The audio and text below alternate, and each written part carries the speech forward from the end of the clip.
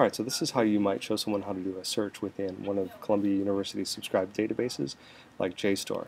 So over here I click on the record button to begin recording this in Selenium, and then over on my web browser I click on the libraries site, and notice that in the background the Selenium system is recording my key clicks.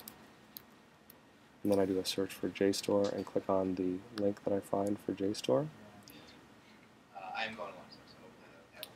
Now I can even click on these sort of submenus within JSTOR and do a search for science and technology.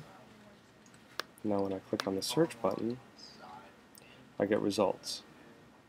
Now I can stop recording this Selenium item, and I can play it back, and when I do, notice it takes me to Columbia, clicks on libraries for me, searches for JSTOR, clicks on the JSTOR link, goes over and does an advanced search for science and technology, and I get the exact same results as I had before when I did it manually.